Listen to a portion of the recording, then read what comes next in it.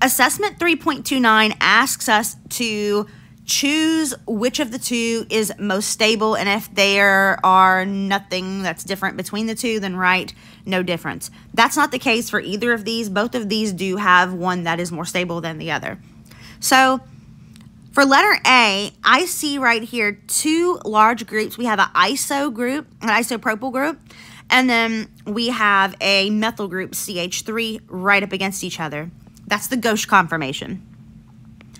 And then over in this one over here, we have that isopropyl group that is bonded right up all the way as far away from as possible from the methyl group, the CH3 group, in the anti-conformation. And the anti-conformation will always be more stable than the gauche conformation simply because the groups are further away. That means they clash less with one another. That clash eventually will cause hindrance, and we will call that steric hindrance when we start doing chemical reactions and mechanisms. But for now, it is okay just to know that the second one is the answer choice that is the most stable.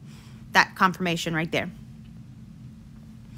Letter B, we have a bromine with a methyl group here and then a methyl group here. And in the second conformation, we have all three of those groups running right up against each other.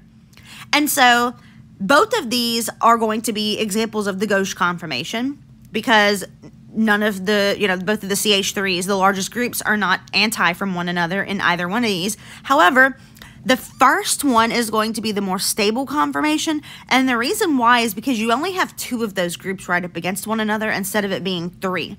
So while they're both gauche conformation, gauche can have a range from being less stable to more stable, and in this case, the first one is a more stable gauche conformer than what the second one is, because all of the groups are right on top of each other, and that is going to cause clash. That's going to cause hindrance.